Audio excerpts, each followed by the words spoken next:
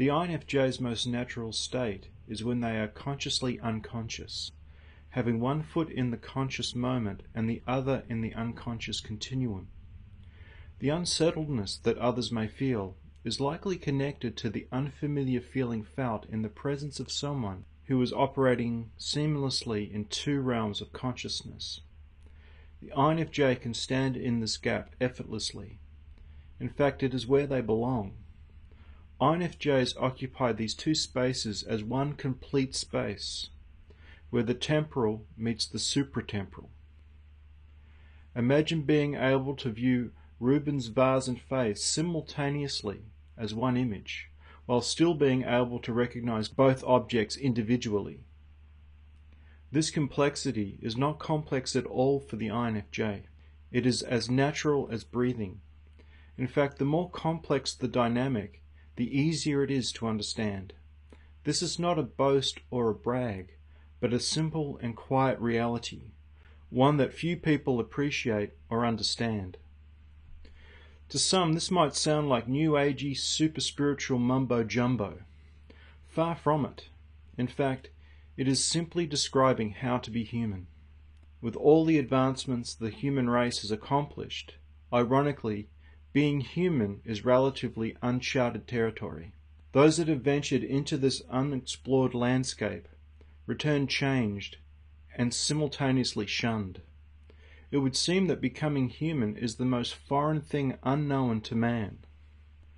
Welcome to the unacknowledged and unfortunately even ridiculed reality of the INFJ. For the INFJ, she or he longs to be able to share this space with others, or at the very least show what can be discovered in such a space.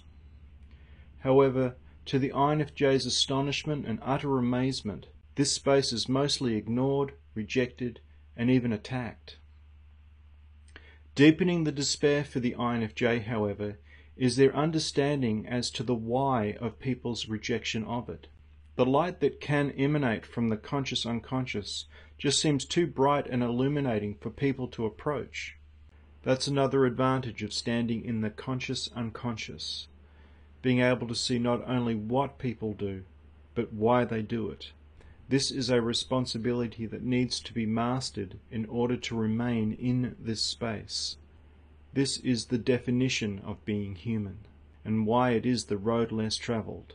The light of this space doesn't belong to the INFJ. It is simply available to those that welcome it. For the INFJ, who is well acquainted with this light, desires deeply for everyone and everything to discover and experience what they have stumbled upon.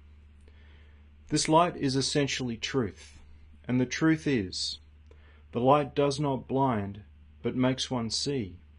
The light is not intimidating, it is inviting. The light is not scary, it eliminates fear. The light is not imposing, the light is you. Every so often someone does show interest, curiosity and openness to this otherworldly yet completely earthly reality that the INFJ holds. However, please understand, it is not the hope of the other seeing and experience what could be called the inner light of the INFJ that most excites the INFJ, although this is a piece of it. It is much more about the anticipation that the other, as a consequence of peering into the space of the INFJ, will recognize their own light and ability to stand in their own space. Recognizing the truth of who they really are, that they too occupy a space within that has many rooms and far-reaching views, that carries a knowing of its own and a peace to call home. The witnessing of this awakening and the privilege of standing so close to a real-time miracle is why an INFJ exists. Taking a little look inside just might find who we need.